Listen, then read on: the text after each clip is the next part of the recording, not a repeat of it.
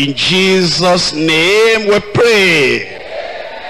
Heavenly Father, we thank you because of this wonderful time, a sacred time, a blessed time that you have preserved for us to come in your presence to learn every time. Therefore, Lord, we pray at this time you open the pages of the scriptures to every one of us in Jesus' name. Make clear, make plain the instruction in the word.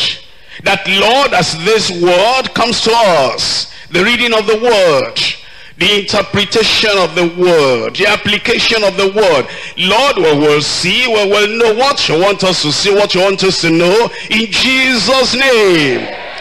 And Lord, we pray the entrance of the word will bring light and life to every one of us. Lord Jesus, who said when you're on earth, that the words you speak, their life and their spirit. And we pray that the energy of the life of the word will operate abundantly and very definitely in every heart here tonight in Jesus' name. And the spiritual impact and power of the word will do an unforgettable work in every heart. Thank you, Lord. Let this word be very clear to everyone today, that we will know we're being in the presence of the Lord, and he himself has taught us his mind. We thank you because we know you have answered. In Jesus' name we pray. Thank you very much. You can sit down. We're looking at Matthew chapter 5, and we're looking at one verse of scripture. Matthew chapter 5, we're looking at verse 13. Ye are the salt of the earth. But if the salt have lost its savour, wherewith shall it be salted? It is henceforth good for nothing, but to be cast out and to be trodden under the foot of men. That's the verse we're looking at. It's very interesting to look at the way Jesus taught, and the way Jesus made plain things that were hidden and things that were difficult to understand, and he simplified everything. And then Jesus Christ used symbols, he used emblems, he used illustrations, he used metaphors, he used figures of speech to tell us who we ought to be, and to tell us who we used to be, and then to tell us what will move us out of where we used to be to where we ought to be. It tells us in this book of Matthew alone, the gospel according to St. Matthew, it tells us what we were. And he used illustrations, and there were things that people could understand. What were we? He was talking to the Pharisees. He said, you vipers, that means dangerous snakes. On another occasion, he said, don't give that which is good unto dogs. Another time, he said, I send you like sheep in the midst of wolves. Another time, he told the people, he said, he will divide the people between, like a shepherd divides the sheep from the goats. You see, that's what we were. We're vipers, we're snakes. That's what we were. We're dogs. That's what we were. Without grace, before grace reached us. We were wicked at heart, violent in our lifestyle, and destructive, or just unacceptable in the sight of the Lord. Then he said, when Christ comes to you and you come to Christ, and there is this interaction, operation between Christ and the man or the woman, a change takes place, and it begins to say, ye are the salt of the earth. A change has taken place now, a change of metaphor, a change of figure of speech, a change of the symbol, a change of the life of the people that came to him. Because of that change, there's a change of description. Ye are the salt of the earth. Ye are the light of the world.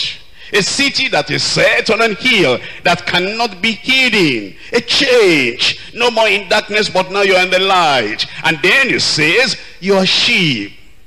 And I go before you as a shepherd, and my sheep hear my voice, and they follow me, and they will not follow a stranger. And then he said, you're like the dove, be gentle as doves. Do you see what the Lord is saying? He's using what the people knew very well. And then he's trying to describe and trying to tell the people, this is what you were in the past. Bad, wicked, and evil. But now that you come to Christ, this is the change that comes to you. It says you are now the salt of the earth. Not the pepper, not the onion, but you are the salt. The salt of the earth. What a change has taken place. When you become born again, when you come to know the Lord. And this mighty change that comes to your life, everybody can tell, everybody can see, everybody can recognize this is salt. Look at it, the look of it, the appearance of it. I know this is salt. The taste of it, I can tell the way it tastes. This is salt. By the way, he didn't say here the sugar of the earth. Not sugar, but salt. Sugar is sweet, but sugar attracts ants.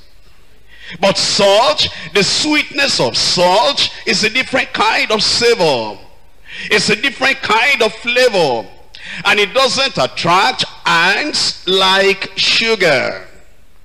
You see, salt has some things that it does. That's why it says, ye are the salt of the earth. Number one, salt is different from all the other ingredients. And it has been like that before. And it is still like that today. And it will never be like that forevermore. Salt is different. And it's telling us the distinction, the difference in lifestyle, difference in appearance. When you come to know Christ, and then this grace of God works mightily in your life, you become different. Number two, salt is sweet and sweetening. Salt has savor, flavor, sweetness. And when you interact with a Christian, it's not like pepper, and it's not like onion that irritates your eyes, irritates and gives you discomfort. But no, salt sweetens your life. If somebody becomes a Christian and you associate with that individual, you interact with that individual, you do business with that individual, or you relate with that individual, or you are living in the same house with that individual, there's a sweetness, there's a happiness, there is a joy in the interaction with a true believer. But if interaction with you looks like you look very inconvenient, and looks like you irritate our eyes, like onion irritates our eyes, then you need a change. But you see, Jesus said, ye are the salt of the earth. Number three, salt has healing virtue. You see, if you have some sores in your mouth, blisters in your mouth, and you put some salt in water, and you rinse your mouth a few times with that salt water, it has healing virtue. And you see, when you interact with a true believer, the true believer in his language, the comfort in his language, the comfort in his relationship with you, the way he speaks to you, the way he interacts with you, the way he behaves to you, there's a kind of settlement in your heart, a kind of comfort, a kind of peace that makes you feel strong. You know, when you interact with a true believer that is salt, they give you self-confidence, self-esteem. You feel healthy, you feel strong, you feel happy, you feel energetic when you are relating with a true believer. But when you are relating with unbelievers, do you see unbelievers depress you and they discourage you? And you almost feel, I want to go out of this place. A lot, too much pepper and too much onion in this place. But when you come into the midst of true believers, then there is salt and a sweetness. And that sweetness has a kind of energizing effect in your life. Number 4, salt is a preservative. Preservative. It arrests corruption and delays corruption. What that means, actually, in the olden days, they didn't have refrigerator. And because they didn't have refrigerator, if they had fish or meat, and they wanted to preserve it from going bad or going rotten, what they will do is to sprinkle salt heavily on that meat. And that salt will act like a preservative. It will slow down the process of corruption. It will delay the process of corruption. And because of that, Jesus said, ye are the salt of the earth. Any office where you are working, you delay the process of corruption there. They want to take bribe and give bribes. They say, no, salt is here. So and so is here. They say pastor is here. Although you are not pastor in church, but they call you pastor in the place of work, because they know the influence, the power of your life, the influence that a Christian has. And if you're working in that place and they want to steal money, and then they are bringing all the deal around. They say, no, don't go to so and so. Don't let him hear. Because if so and so hears about it, the deal is over. The game is over. Because he will not allow such a sin. Ye are the salt of the earth. Salt acts like a preservative. And you now begin to check up your life. Are you part of the system? Or are you delaying the corruption in the system? Then number 5, salt is influential. Influential. Have you sometimes you put your food on the table, and then maybe the person who cooked the food forgot to put enough salt.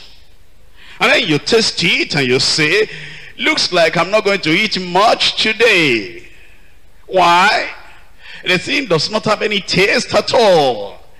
And oh, I'm sorry, I forgot to put the salt. And then he brings, you must pardon me for this. And then he brings the salt, and you sprinkle it and stir up. And then you begin to eat. That little salt has influenced everything in the plate. Salt is influential. And that's why Jesus said, you are my disciples. I put some divine touch in your life and some divine influence in your life. A Christian is influential. You are a teacher in a school and you are a Christian. And all the other teachers, before you came into the classroom or maybe to the hall, and then they begin to decide something. And then you come in. You say, what are you discussing? Well, we want these children to pass. I want them to pass too. How are we going to make them to pass their exam? We're going to do this one that way. Say, no, that's evil. What are we trying to do here? And then you put some ideas and your personality. Because of the influence you have as salt, everything changes. Salt is influential. And if you're a Christian and you're a follower of the Lord Jesus Christ, that's the kind of influence you have. You turn things around for the better.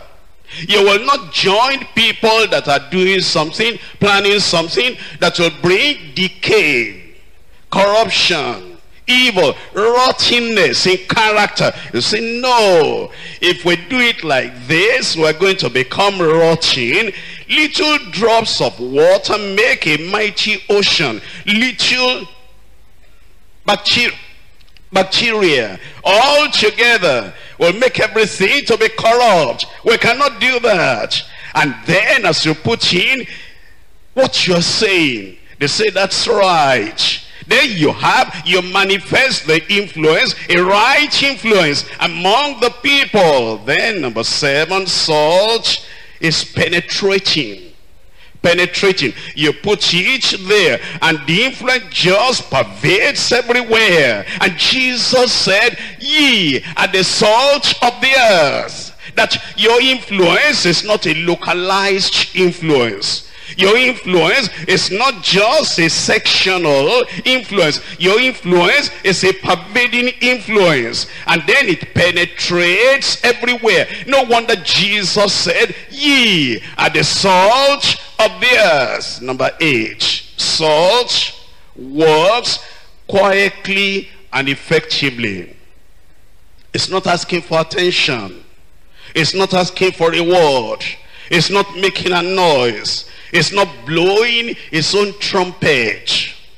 It's not saying, here is where I am. I'm the most important ingredient in this food or in this meal. No. Salt works quietly yet effectively.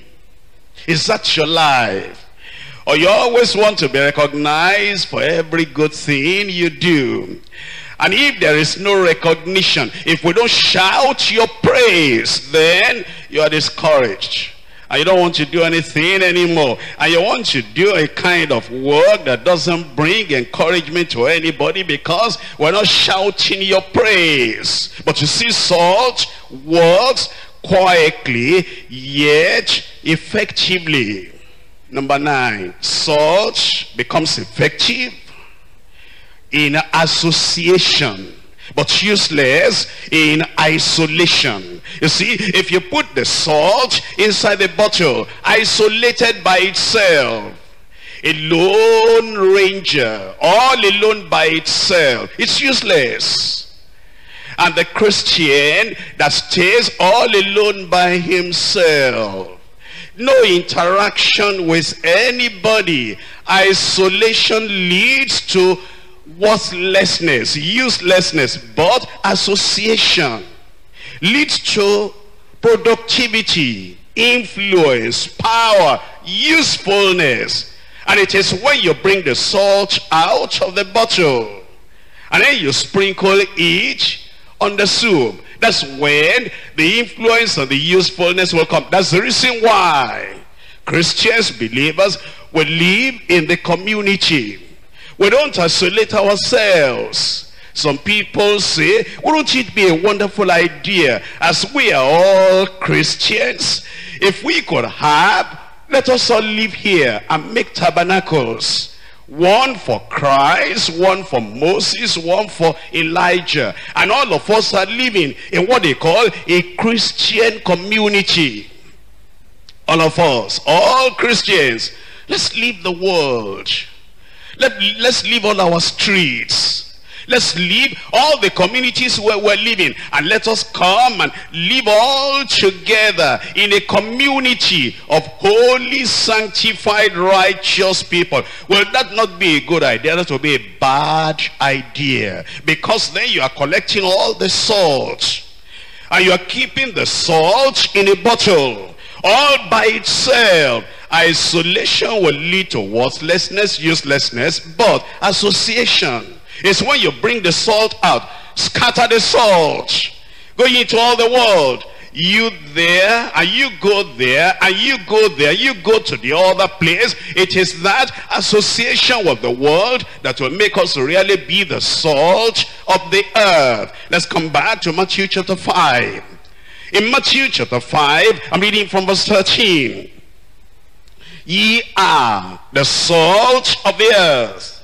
And then he sounds a warning and tells us the possibility of that salt losing its savor, its sweetness, its saltiness. Then it says, but if the salt have lost its savor, wherewith shall it be salted? It is thenceforth good for nothing, but to be cast out and to be trodden under foot of men. As we look at this passage today, the title, the topic of our study is the ministry of sanctified, salty saints. The ministry of sanctified, salty saints. We divide to 3 points. It's right there on your outline. Number 1, scriptural identification of symbolic salt. This is a symbol. This is a type. This is an illustration. This is a figure of speech. This is just a metaphor. And yet we need to identify what the salt is. Scriptural identification of symbolic salt. Number 2. In number 2, we're looking at scriptural spiritual influence of salty saints. The spiritual influence of salty saints. Number 3, sobering interpretation of savorless salt. Let's come to number 1. Scriptural identification of symbolic salt. Come back to Matthew chapter 5, verse 13. Ye are the salt of the earth. We need to identify the people Christ referred to as the salt of the earth. Very simple. In Matthew chapter 5, it tells us from verse 3, blessed are the poor in spirit, theirs is the kingdom of heaven. These are people who had seen their spiritual poverty, and they have called upon the Lord, and the Lord had drawn them into the kingdom because they responded to the invitation of the King. And the sacrifice of Christ has had effect in their lives. And it says, now you are blessed because yours is the kingdom of heaven. That's a salt. In verse 4 it says, blessed are they that mourn, for they shall be comforted. These are the people that have mourned for their sins. They didn't rejoice in their sins. They didn't laugh over their sins. And they didn't gloss over their sins. They didn't justify their sins. They saw the smallest sin will be like a grain of sand in your eye. And the irritation will be bringing water out of your eyes.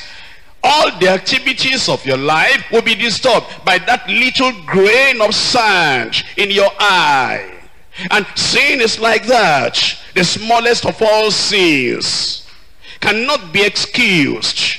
The smallest of all sins will bring irritation in your heart, disturbance to your peace, will cancel and destroy rest in your soul, will make your conscience to be kind of knocking you every time. And because of that you mourn, you say, Lord, how sorry I am for that thing that I've done. Have mercy upon me, O Lord. According to the multitude of your tender mercies, blot out my transgression. It is that morning that then makes you to come to the Lord. And it says, you'll be comforted. What's the comfort? It says, your sins are forgiven you.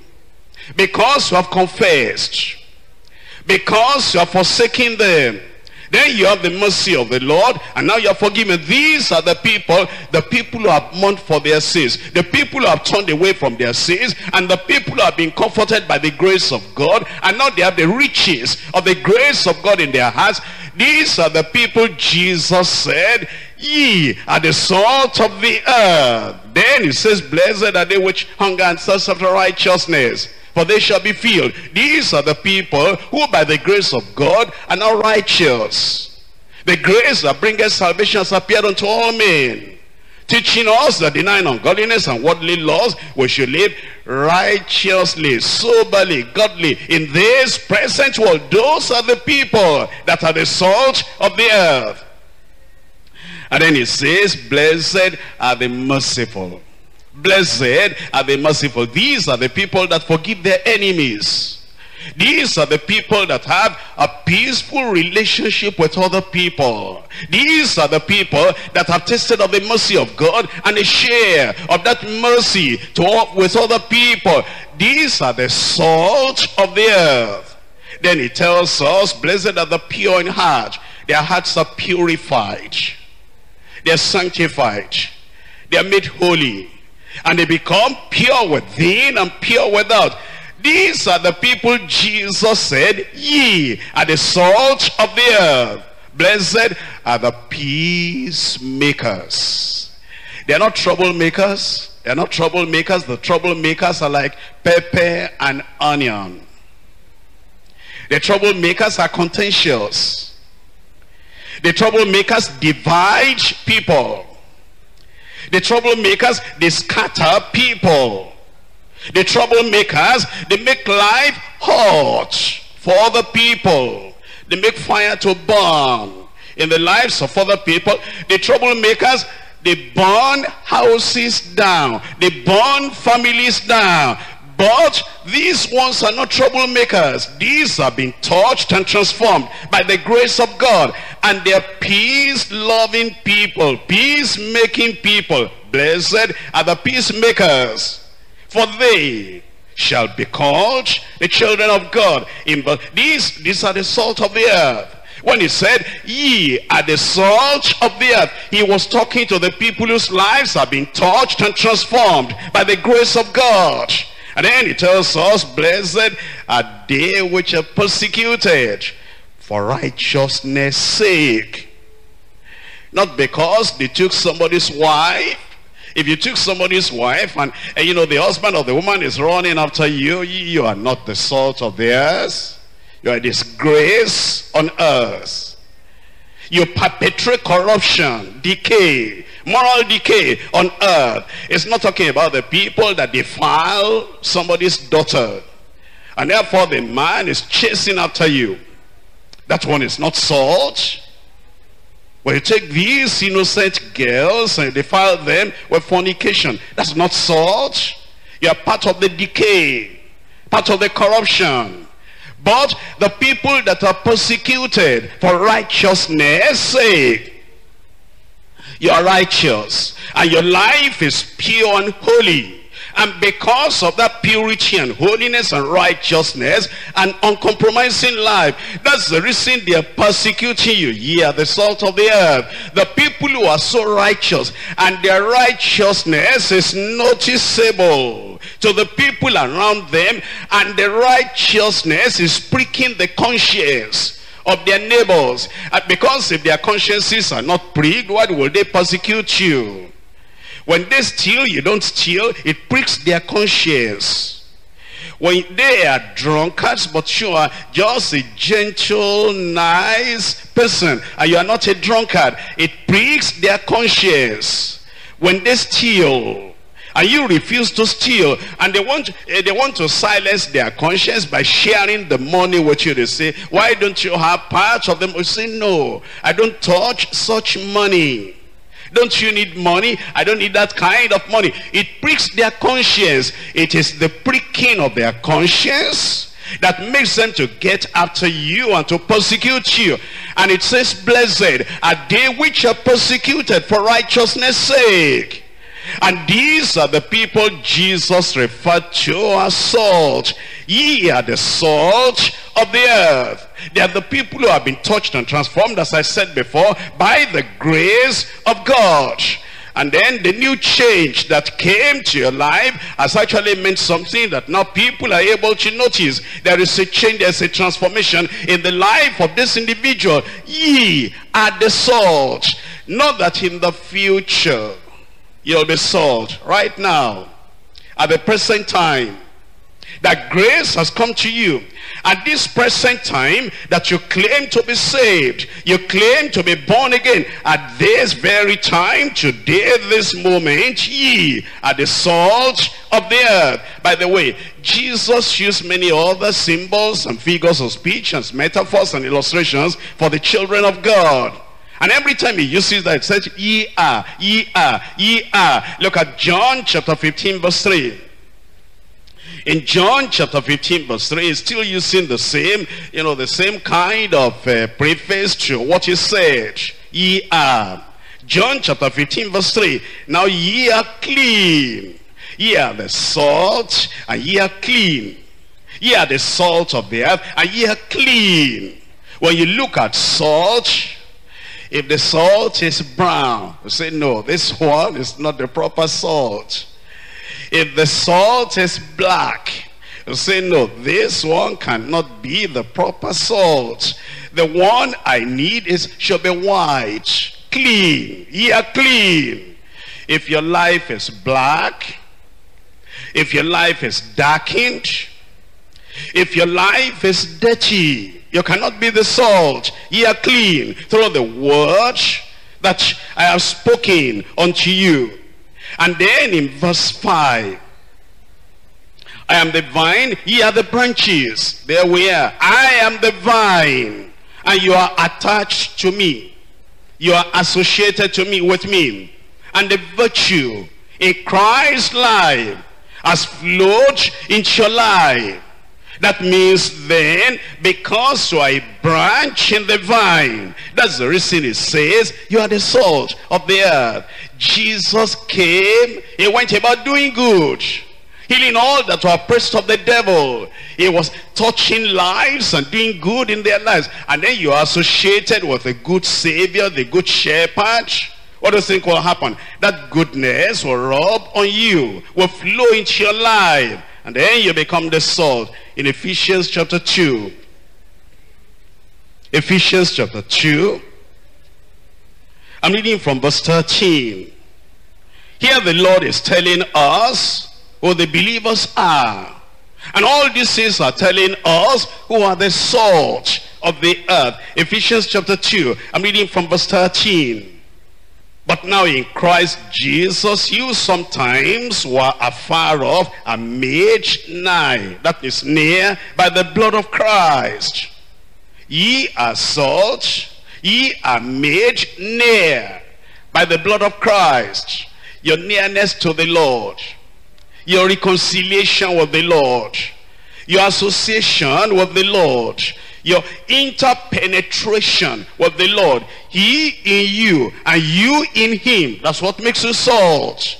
And then it says in verse 14, and he is our peace, who has made both one, and has broken down the middle wall of partition between us, having abolished in his flesh the enmity, even the law of commandments contained in ordinances, for to make in himself of twain one new man, so making peace, who are the salt of the earth, the new people, making in us one new man. And then he tells us in verse, let's go to verse 19. Now therefore, ye are no more strangers, and foreigners, but ye are fellow citizens with the saints and of the household of God. That's the salt. Ye are now fellow citizens in the kingdom of God. And this is what the Lord is telling us. This assurance is giving us, that it's when the grace of God has touched your life and the power of the cross of Christ has done an effective work in your life, and you're no more the person you used to be. That's when it says now you are salt. In 2 Corinthians chapter 6. 2 Corinthians chapter 6, verse 16. And what agreement has the temple of God with idols? For ye are the temple of the living God. As God has said, I will dwell in them and walk in them. That shows you now the virtue that makes us salt. I, the Almighty God, will dwell in them. That changes our lives. When the Almighty himself, when the creator of the heavens and the earth, when he comes to make his abode in us, it takes every bitter thing and makes it sweet. It takes every negative attitude and makes it positive. It takes every nature that is destructive and turns it around and makes it productive. When the Almighty Creator, when he comes to live in us, I will dwell in them and walk in them. I will be their God, and they shall be my people. Wherefore, if you want this to happen to you, if you want to be real salt, not salt on the borderline, that when people taste They say, I don't know where to place this one. I don't know how to categorize this one. I don't know how to label this one. It's not totally sweet as salt, and yet it's not totally pepperish as pepper. Where do we put this one? No. You will not be at the edge, at the periphery of the Christian life and Christian profession.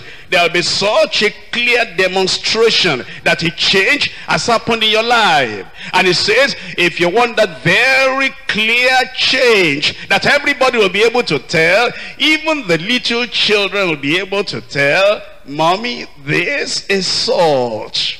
Mommy, that brother is sweet. Mommy, that sister is so kind and merciful and nice. Is she a member of our church? And then mommy will say, how do you know? Because you know her attitude, her behavior. And anytime she comes here and then she's relating with us children, I want her to be around in our house every time. Mama, is she a member of our church? There you are. The little children can tell this is salt. And the older people can tell the way you take care of those old men, old women, and then you put joy and happiness in their lives. They can tell this is salt. You will not be at the edge. The people cannot tell, where are you? Where do you stand? Wherefore come out from among them and be ye separate, says the Lord, and touch not the unclean thing.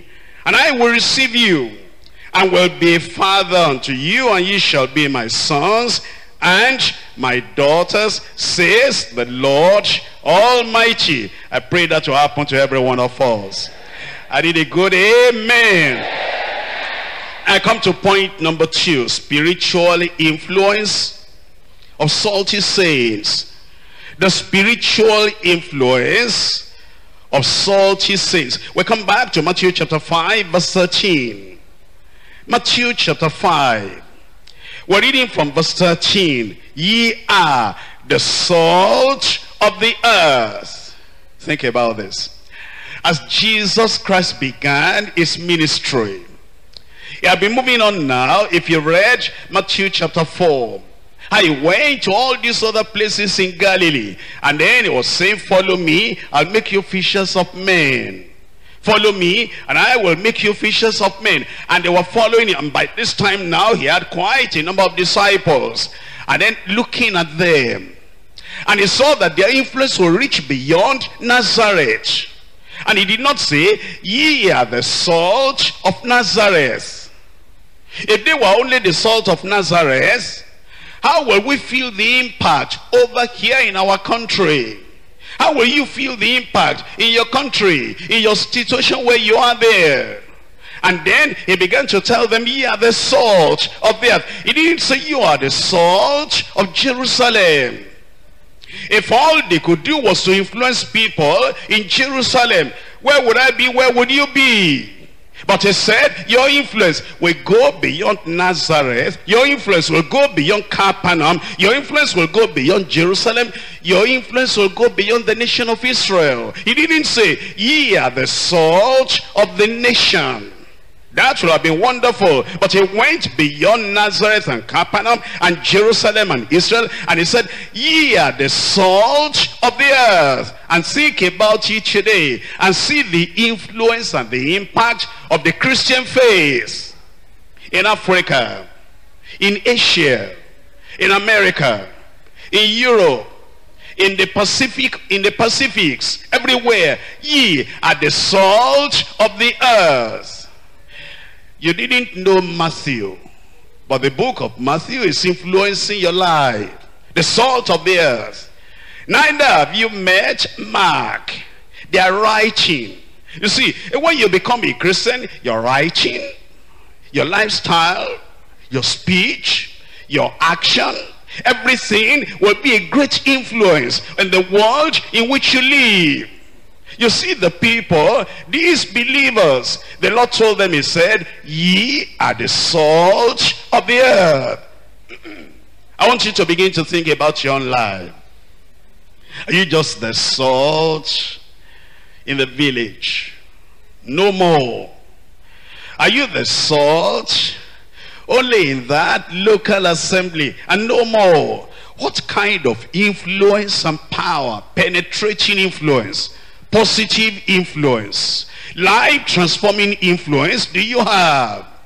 What you do, what you say, your life, and the kind of enlarging, extending influence that you have on other people, the things you do, the life you live, is it going across beyond your village, beyond your town, that the Lord Jesus can bring you as part of these people, and he will say, ye are the salt of the earth.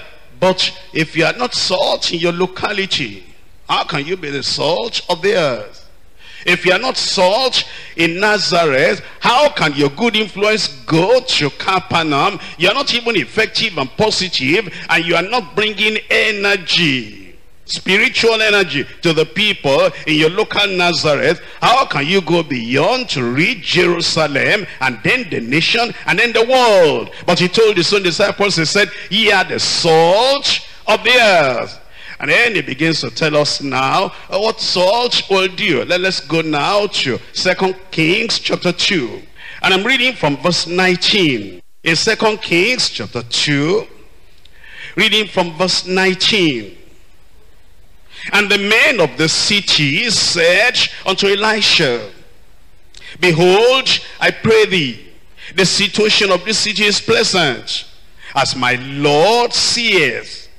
But the water is not, and the ground is barren. And he said, bring me a new cruse and put salt therein. They needed a miracle of transformation. They said the ground was barren, and the water was kind of poisonous, causing death, disease and death. And they came to the man of God. They said, see the situation of our city. To start with, Elisha was salt in his community. They could come to him. The people of that city came to him. And the woman also that had nothing, that is, her 2 sons were to be taken, came to him. Every time they wanted sweetness, happiness, comfort, deliverance, healing in their lives, they came to Elisha. That man was salt, the salt in his community. Even Naaman, coming from a foreign land, because of the leprosy, that man was salt. And now they came to him, and he knew what will make the change in the lives of the people and in their land. And he said, bring me a new cruse and put salt therein. And they brought it to him. And he went forth unto the spring of the waters, and cast the salt in there, and said, thus says the Lord, I have healed these waters. Salt has healing virtue, medicinal healing virtue. And in your life, you can have healing virtue. Did you know that? Somebody had depression, and he feels everybody hates me, nobody loves me. Somebody is having suicidal spirit. He wants to kill himself because he feels everybody rejects me. Why am I living on earth? And then you are the salt of the earth. You identify that person you get near. Just a smile, just a touch, just a word, and it's so comforting. And then something begins to say in our heart, I thought everybody hates me, I thought nobody wants me around. And then you come around again, and then you discuss with him, and then you dispel all her fears, and it begins to feel happy. And then the light begins to shine, and it begins to feel, I am worth something. That's why this fellow is coming to me. And his self-confidence comes back, and his self-esteem comes back, and his joy comes back, and eventually he gets out of that depression. You've done something. You are the salt of the earth. Healing virtue. Somebody is going through pain. Somebody is going through heartache. Somebody is going through difficult times. And then you are the salt of the earth with healing virtue. And then you go there, it's got a lot of bitterness bottled up in him because of experiences, negative experiences in life. And then you come near, and then your interaction is sweet, happy, joyful. And it brings some joy, some faith, hope, confidence, and trust into his life. And then he begins to feel happy. Happiness brings health.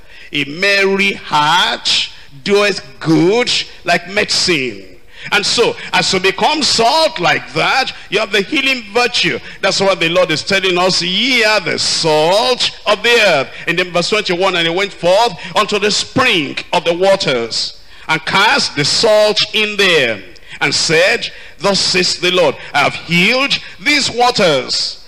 There shall not be from thence any more death or barren land. So the waters were healed unto this day. Not a temporary healing effect, a permanent, sustained healing effect. So the waters were healed unto this day, according to the saying of Elisha, which he spake. And that's what the Lord is telling us in Colossians chapter 4, verse 5 and verse 6. Colossians chapter 4. And I'm reading from verse 5. Colossians chapter 4, verse 5 and verse 6. Walk in wisdom toward them that are without. They have enough pressure already. Don't increase their pressure. Walk in wisdom towards them that are without. They have enough bitterness and hatred already. Don't increase their bitterness and hatred. Walk in wisdom towards them that are without. Know what to tell them. Know what to share with them. Know what to discuss with them. Know how to interact with them. Walk in wisdom. Be salt in their lives. Don't be pepper in their lives. Don't be onions in their lives. Ye are the salt of the earth. Walk in wisdom towards them that are without, redeeming the time. Let your speech be always with grace, seasoned with salt. Let your talk, your conversation, your discussion be always with grace, seasoned with salt. Let your attitude to them, you know, your attitude is very important. When you meet somebody, your attitude can make them feel unhappy. Your attitude can make them feel dejected. Your attitude can make them remember only their problems. But if you have a bright attitude, a gracious attitude, a happy attitude, a helpful attitude, a hopeful attitude, if you have a good attitude, a great attitude, gracious attitude, let your attitude be always with grace, seasoned with salt. As you touch the lives of other people during the day, that you just smile and you scatter all their kind of darkness, the sunshine all around you, because of what you carry. You carry the grace of God and the gospel of grace, the good news of the Lord. Let your speech be always with grace, seasoned with salt, that ye may know how ye ought to answer every man. That your conversation will never end in contention, will never end in quarreling, will never end in argument. You know how to answer people. Maybe they are going through some bad times, and then when they meet you, they want to, they act that way. Then you realize immediately this fellow has problem. This fellow has bitterness inside him. This fellow, the way he's talking is like there is a burden inside his life. A lot of pepper and fire and onion in his life. Before he goes, I'm going to give him some salt. I'm going to share with him the brightness of the grace of God. I'm not going to allow his pepperish attitude to change my own gracious attitude. I'm going to be different because I am salt, not pepper, not onion. And so, as we interact with people all around, you want to share with them something that will bring more grace into their lives. That you'll be able to say, by the grace of God, I put some sweetness and joy and happiness and love into his life. And then before he leaves you, when he came, he was frowning. Now before he leaves you, he can go with a smile. Let your speech, your action, your attitude, your behavior, your character be always with grace, seasoned with salt, that ye may know how ye ought to answer every man. In 1 Thessalonians chapter 1. 1 Thessalonians chapter 1. I'm reading to you from verse 7. In verse 7 it says, so that ye were examples to all that believe in Macedonia and Achaia. For from you sounded out the word of the Lord, not only in Macedonia and Achaia, but also in every place your faith, your God's word is spread abroad, so that we need not speak anything. Here is Paul the apostle commending and praising, appreciating the Thessalonian believers, because they were spreading joy and life and love and mercy and the goodness of God everywhere they were. Because their faith was a positive kind of faith, and their lives have changed, and that change of life then influenced them to know how to relate with other people, and what joy they were spreading, and what life they were spreading, and what good news they were bringing to other people everywhere Paul the apostle went in that community. He was hearing about them, that these Thessalonian believers, they have shared some things with us by their lifestyle. In verse 9 it says, for they themselves show of us what manner of entering in were unto you, and how ye turn to God from idols to serve the living and true God. And they are showing us everywhere we go that your conversion is real. Your conversion is genuine. Your conversion is verifiable. We can verify it because they show us what kind of entering in we add unto you. And then it says, they tell us that you have turned from idols, dead idols, and you have turned unto the living God, and to wait for his Son from heaven, whom he raised from the dead, even Jesus, which delivered us from the wrath to come. We're told in Mark chapter 9. Mark chapter 9, reading from verse 50. The Lord is expecting that every one of us will have this kind of virtue, this kind of grace, this kind of life, this kind of influence, this kind of inspiration in the lives of other people around us. Mark chapter 9 verse 50. Salt is good, but if the salt have lost its saltness, wherewith shall ye season it? Have salt in yourselves. Have salt in yourselves. Have this grace of salt in yourselves. Have this grace that sweetens the lives of other people in yourselves. Make sure that it's not just salt generally in the church. Have it in you. The grace, the faith, the love, the righteousness. Don't wait for others to have it before you have it.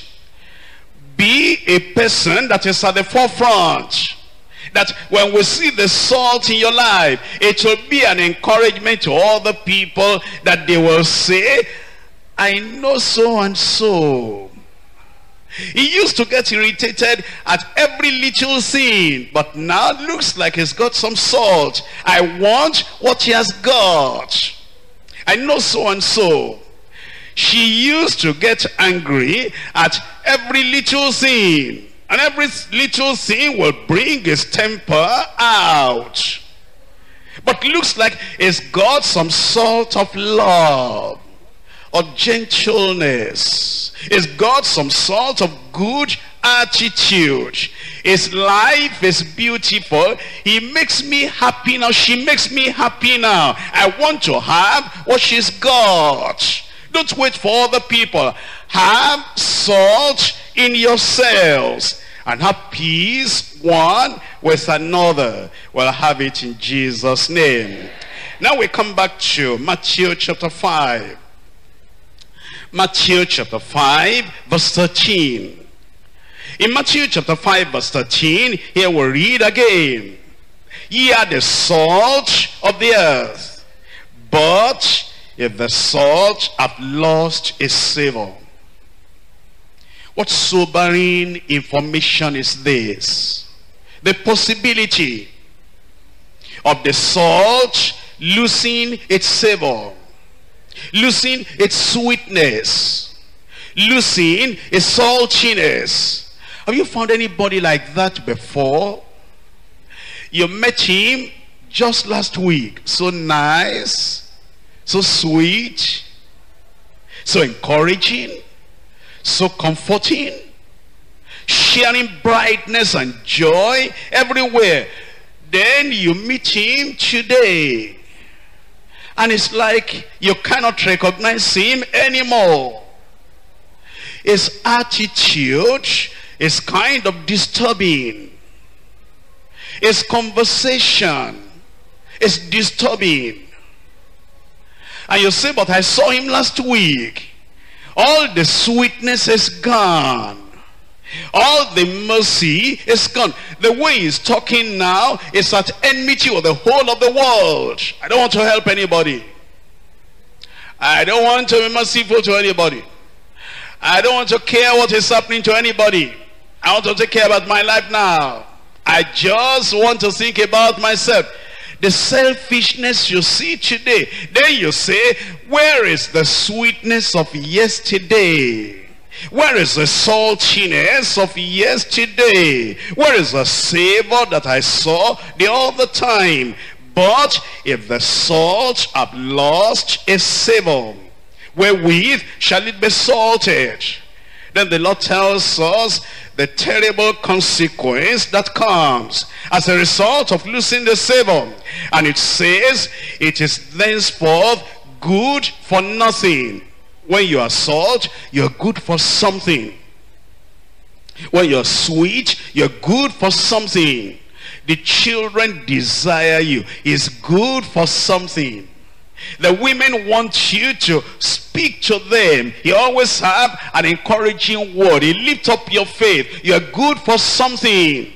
When somebody is going through troubled times, he wants to meet you. He wants to share with you. He wants to open up his heart and expose what he's going through, because he knows what you are going to do. You are going to add some sweetness to his life. If I can just see brother so and so now, this thing I'm going through. If I can just see sister so and so now, this thing I'm going through, I know that she's going to be very helpful to me. You're good for something. But if we meet you now today, and the saltiness is gone, and the smile is gone, and the encouragement is gone, and the lifting up is gone, all that remains now is just this bitter attitude, bitter to everyone around. And we say, what's the matter? What has happened to so and so? What has happened to such and such? Why is it that so and so has lost the saltiness? And now it's not good for anything, good for nothing. And then it says, only to be cast out and to be trodden under the foot of men. In Luke chapter 14, here is the same thing the Lord is still emphasizing to us. The possibility of losing that sweetness.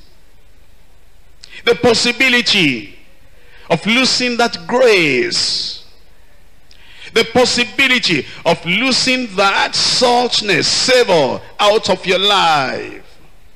In Luke chapter 14, verse 34 and verse 35.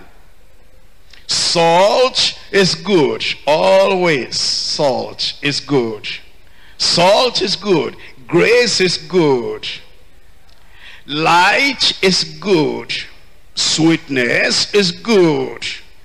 Good influence, positive influence is good. Salt is good. But if the salt have lost its savor, wherewith shall it be seasoned? You know, in the family, when a smile, laughter, joy, good interaction, discussion, life, brightness, that's good. And the wife will never think of separation or divorce. Salt is good. And the husband will never think of going to stay. I want to go and stay with my friends for 1 week. And the wife is asking, why? I want to have some relief. I want to go and rest for 1 week. Can't you rest here for 1 week? No, I cannot rest here. Nobody can rest in fire.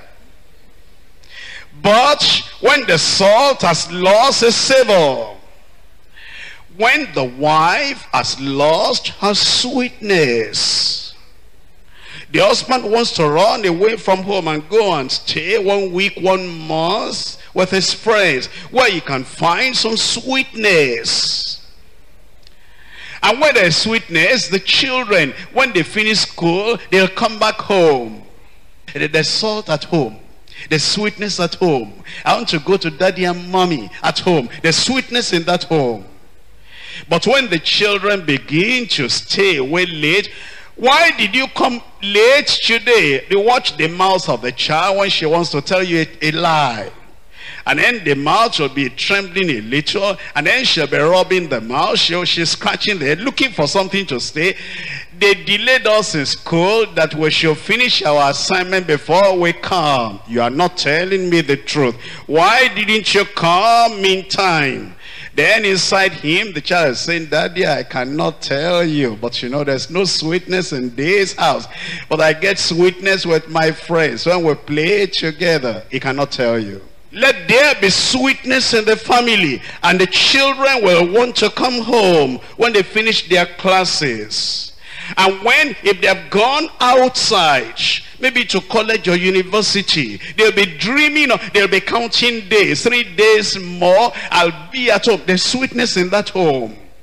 2 days more, we are vacating, I'll be going home. There's sweetness in that house. Today, now we're closing. I know daddy will be coming to pick me. She's so happy. He's so happy because daddy is coming to pick him. There's sweetness in that home. Preserve some salt in your family. But you know, when the children are not willing to come home anymore, there's something going wrong. That's why Jesus said in this Luke chapter 14, reading from verse 35, it is neither fit for the land, nor yet for the dunghill, but men cast them out. Don't let people cast you out from their mind.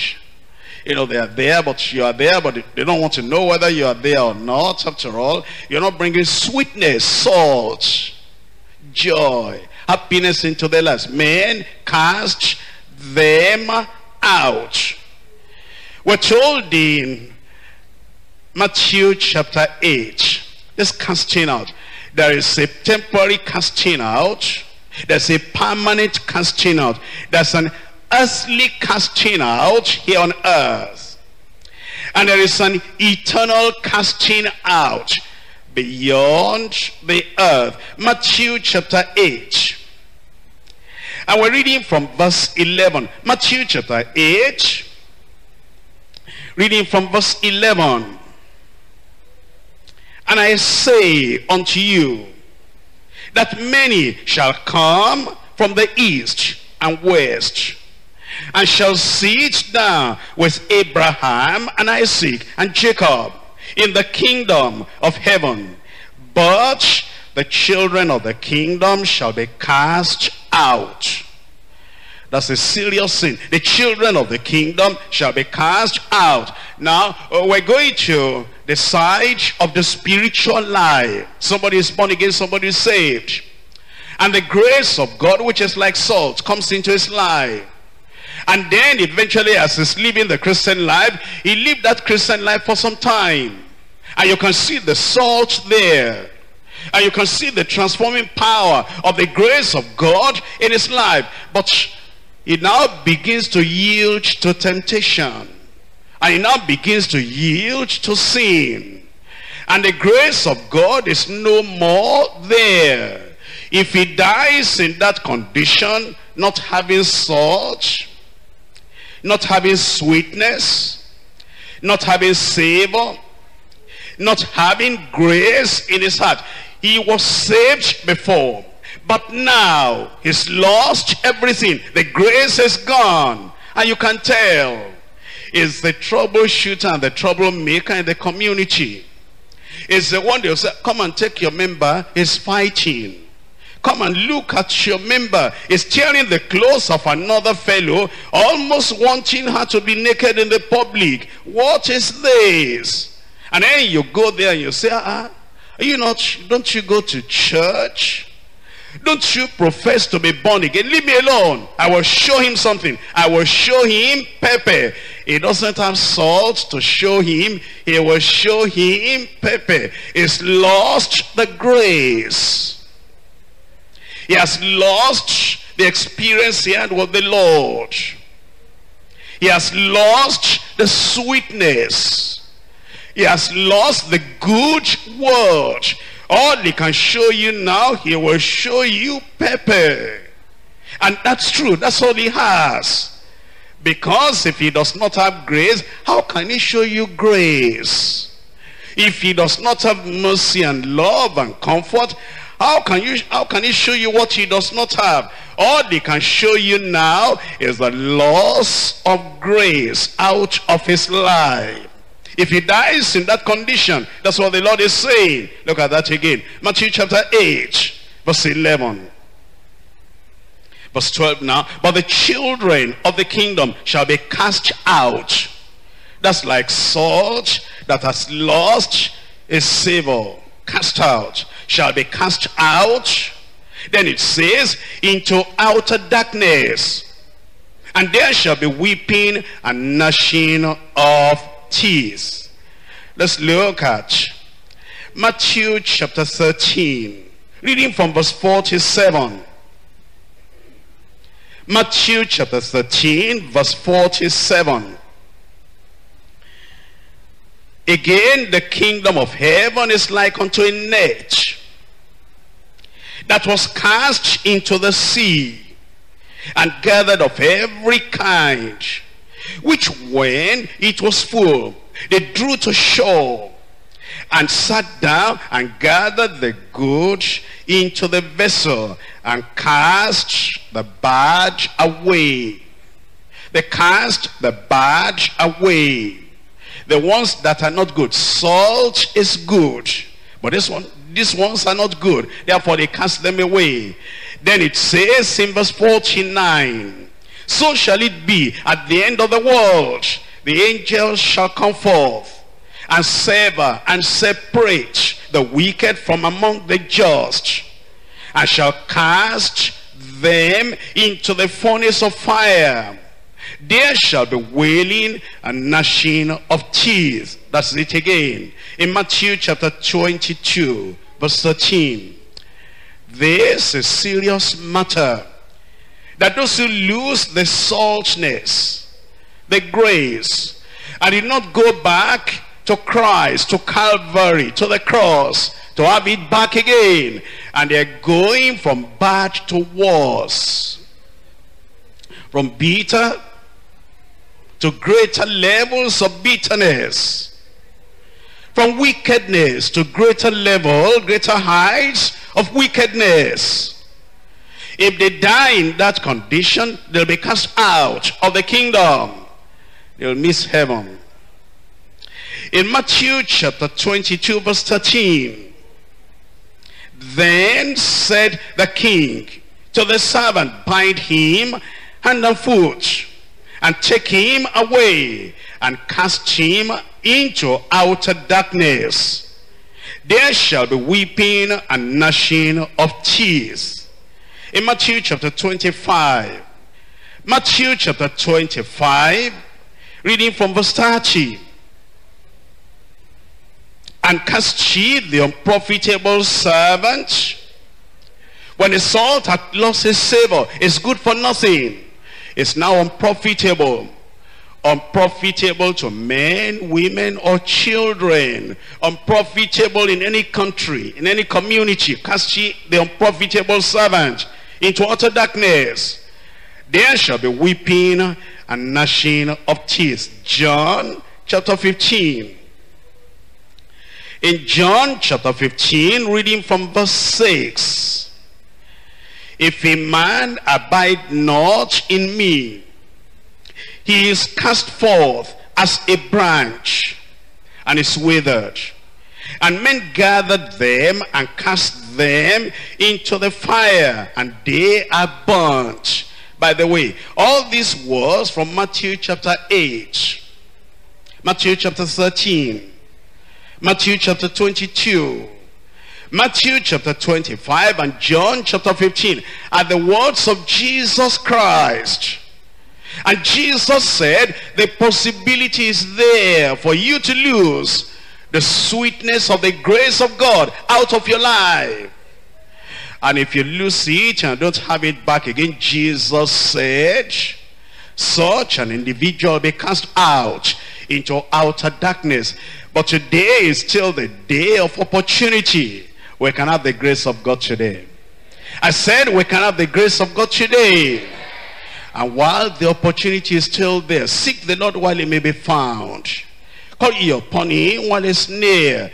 Let the wicked forsake his way, and the unrighteous man his thoughts, and let him return unto the Lord. And then the Lord says he will have mercy on him, he will abundantly pardon. If my people who are called by my name will humble themselves and seek my face and pray and turn from their wicked ways, I will hear from heaven. I will forgive their sin. I will heal their land. Come, let us reason together, says the Lord. Though your sins be as scarlet, it says, I'll wash you as white as snow, and though they be red like crimson, then it says, I'll make you as white as wool. If ye be willing and obedient, ye shall eat the good of the land. But if ye refuse and rebel, ye shall be devoured by the sword. For the mouth of the Lord has said it. The Lord is saying, turn. Turn from your wicked ways. Why will you die, O children of Israel? I have no pleasure in the death of the wicked, but that the wicked should turn unto him. And he says, when you turn, he says, then I will forgive you, make you a new heart. And then so that iniquity will not be your ruin. Judgment is coming. And the salt that has lost its savor and does not have it back will be cast out into outer darkness. There shall be weeping and wailing and gnashing of teeth. But today is still the day of opportunity, and you can still come. And then the Lord says, whosoever comes to me, I will in no wise cast off. When the Lord is calling and is saying, come, then you ought to come. The Spirit and the bride say, come. And let him that heareth say, come.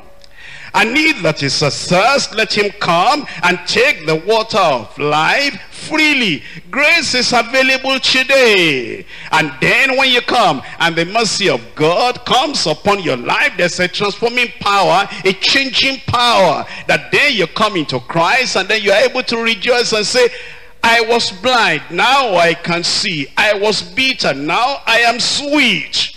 That's why the Lord is expecting that if you check up your life and you see that the grace of salt is no more there, you will say like the prodigal son, I will arise and go unto my father. And I will say, Father, I have sinned against you and against heaven. I'm no more worthy to be called thy son. Make me one of your servants. And then the Bible says, and he arose, and he came unto his father. And when the father saw him afar off, then he embraced him. They came together. And when he was still saying, Father, I have sinned, then the father forgave him and said, take away the dirty clothes out of him, give him a change of raiment. For this my son was lost and is found again, and this my son was dead and is alive again. And they began to make merry. Heaven will rejoice because of you. Angels will rejoice because of you. There is joy in heaven before the angels of God, in the presence of the angels of God, for one sinner that repents and returns unto the fold. And then you come to the foot of the cross tonight. You say, Lord, I know the way I was, how gentle I was, how nice and kind I was, how merciful I was, how courageous with conviction I was. I know the way I was, how the grace of God, the sweetness of the Lord was in my heart. I know the way I was. I was sensitive to the voice of the Lord and to the touch of the grace of God. But today things are different. Lord, I don't want to remain like this. Put your salt, your grace, your mercy, your transforming power back into my life, and the Lord will do it. I said the Lord will do it. And then the Lord will be able to tell you once again, ye are the salt of the earth. And you need to pray until heaven will be able to declare the bitterness is gone. And all those nasty things and dirty things, all of them are gone. And now heaven can smile at you and say, now a change has taken place. A creation, a new creation has taken place. Ye are now the salt of the earth. I'm going to be the salt of the earth. I said, I am going to be the salt of the earth. I am going to be the salt of the earth. Why don't you rise up and then tell the Lord and say, Lord, here I come today. I want this salt in my heart. I want this grace in my heart. I want this change in my heart. I want this transformation in my heart. I want the touch of Calvary, the transformation of the cross of Christ to do something within me today. All the irritation, all the anger, all the bitterness, all the wickedness, all the violence, all the backsliding, all the negative attitude, take everything away from me. Lord, I want to be salt. I want to pray and have a change in my heart, in my life, until you can say, you can proclaim once again, ye are the salt of the earth. The Lord is calling you today, and the Lord wants to put this salt in your life, in your character, in your behavior, in your attitude. He wants to make the change. He wants to make the change. Allow him. Let go and let God. Let go of all those negative attitudes. Do you want to be cast out into outer darkness? Do you want to be rejected by the Lord on that final day? Look at your life. Look at your temper. Look at your relationship, your interaction with those around you. Your life, does it show the evidence of being born again? Evidence of a new life. Evidence of a gracious life. Evidence of a gentle life. Evidence of a beautiful, kind, comforting, merciful life. Does your life show the grace, the sweetness, the salt, the savor, the virtue of Christ? Are you different? Different from pepper. different from onion? Are you different? If any man be in Christ, he is a new creature. Old things are passed away. Behold, all things have become new. Quiet, but effective. Quiet. You are not blowing your own trumpet. You are not looking for recognition. You are not asking for anybody to shout your praise or to sing your praise. You are quiet, yet you are effective. Ye are the salt of the earth. But if the salt has lost its savor, wherewith shall it be salted? It is thenceforth good for nothing. Are you good for something? Are you a blessing to other people's lives? Or you're good for nothing? Be good for something in the lives of people around you. Let your wife express that goodness. I'm happy he is my husband. Let your children be happy because of that goodness. I'm happy he is my daddy. I'm happy she is my mommy. Let your husband be happy for the goodness of salt. Salt is good. Goodness of salt in your life. I'm happy that is the woman I married. Let the church be happy for your being a member of the church. Not that they are regretting, why is so and so there. Let your landlord be happy. I'm happy so and so is one of my tenants. Can you go and look for another tenant like you? Bring them in. Then you are salt. If the salt hath lost its savor, wherewith shall it be salted? It is thenceforth good for nothing, but to be cast out and to be trodden under the foot of men. Have salt within yourselves. Have peace one with another.